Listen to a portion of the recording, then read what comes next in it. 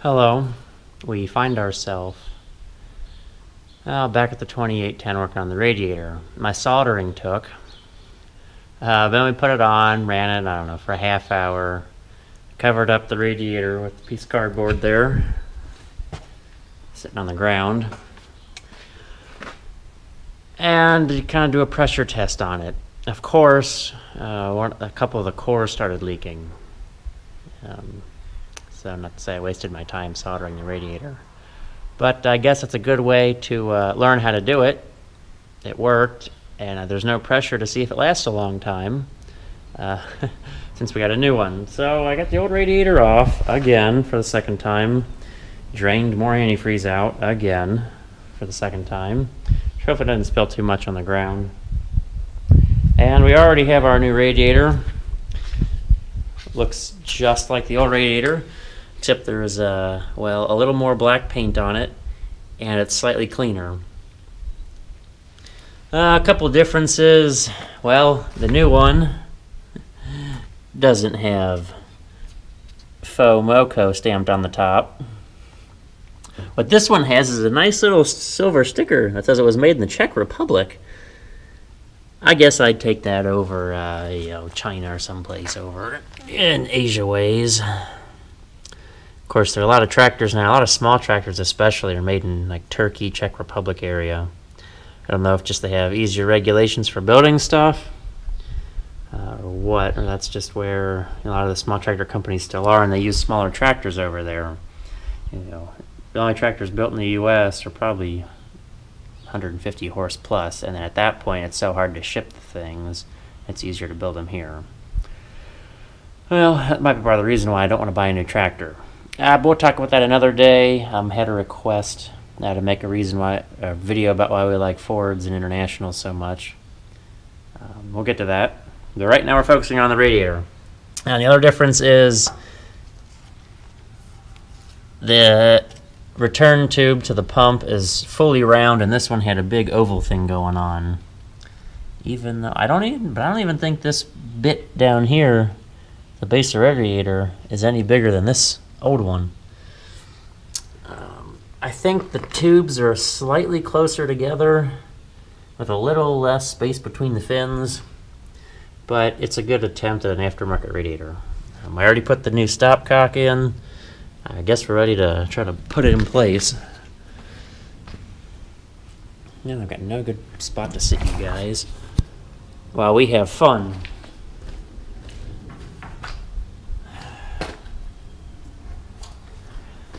Take these little red caps off if I ever want to cap something. I'll probably leave that one in. It's like a radiator. This is one expensive piece of copper.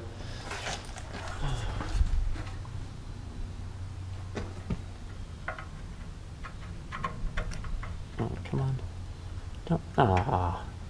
Man, I'm already have to make alterations. Come on. Ah, it's the tight fit. I'm okay with tight fits. It ain't right if it ain't tight.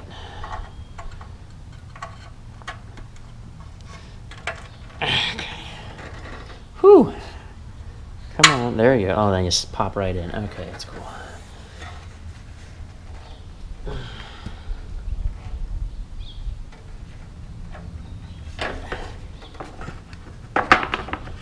And these fan shrouds are the most hard to find piece of plastic. The 2910, well, that one broke. We had to try to find a new one. Needless to say, we didn't find a new one, but we seem to be doing okay without a fan shroud on it. Oh, come on. Ah! Put that thing back where it came from. And this is probably how they get broken, is right here. You're trying to put the radiator on.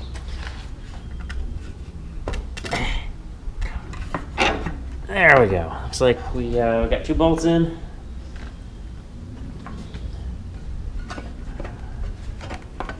Oh, I shouldn't have put the stopcock back in. Don't give me that sass. Come on.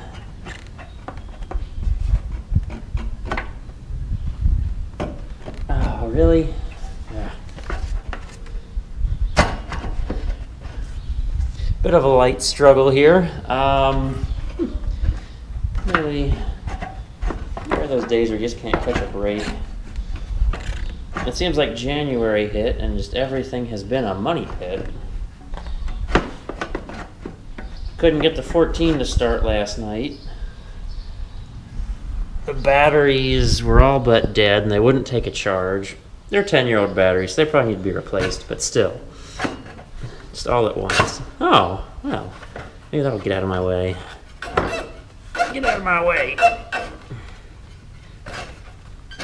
Would you, oh. Really? We're gonna be fighting over this stupid damn stuck car. Damn.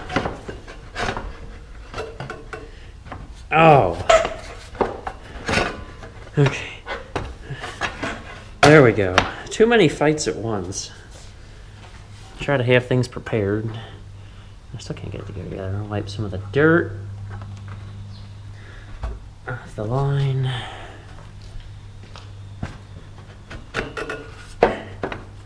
Oh, you gotta be kidding me. Of course the fan's in the way.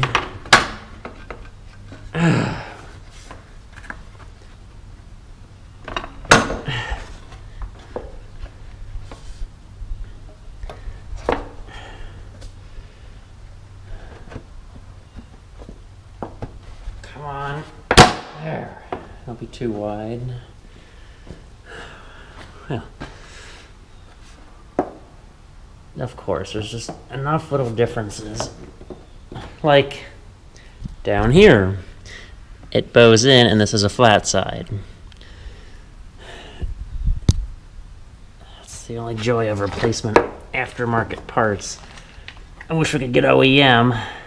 The problem is, I think getting through the dealer would have been the same way. We went through a little Radiator shop to get this.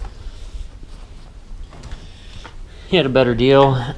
Figured since we'd already replaced the tube, it wasn't worth the pain of trying to recore it. Okay, that's in place, I guess. Hopefully the fan clears all the way around mostly. That's on. That's close. You guys might want to see this. Oh, the joys of aftermarket parts. So we had the lovely little curve in the old Raiders, you can see here in the fan shroud. And it was a real struggle because I had to push this down. And the reason why this tube was ovaled or elongated was such that the fan shroud didn't interfere with the tube there. I don't know if you can see it, it's kind of dark, but it touches. So I was really like squeezing and pressing down up here, trying to get those two screws started. I don't think we're going to get a good enough line up to even put a screw in that bottom hole. I'll come back to the other side. Oh, hey, look, more stuff in the way. Yeah, that's, gonna need some screwdriver work right there to pull it over, but at least, hey, that hole right there looks like it lines up. I really hope that the difficulties I'm having getting the fan shroud on won't cause anything to touch or, you know, problems down the line here. I can get this top one started. Now, being fresh, just plain drilled holes in the metal here on the side of the radiator. These screws are meant to cut their own threads, so they're a little tough turning the first time in.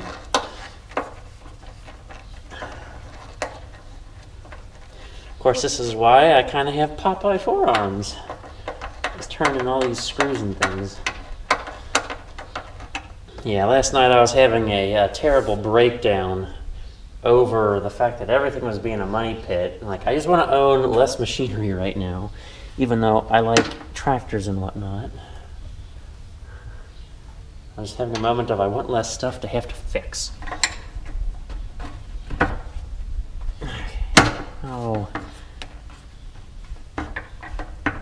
I'm debating on whether I'd cut that little piece off or just go with it the way it is.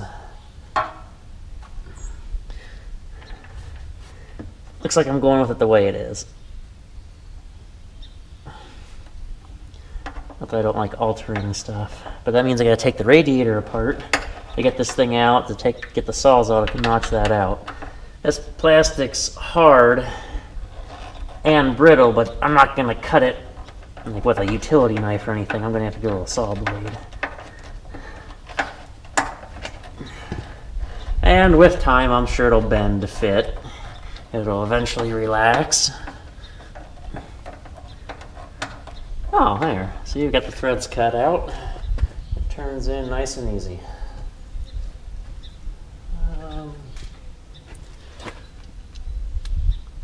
Trying to think.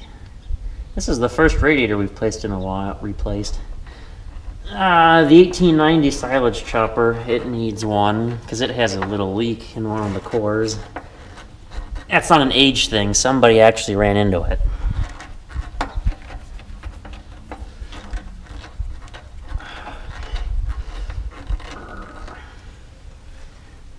Well, not that we can see in here very well. By we, I mean you viewers.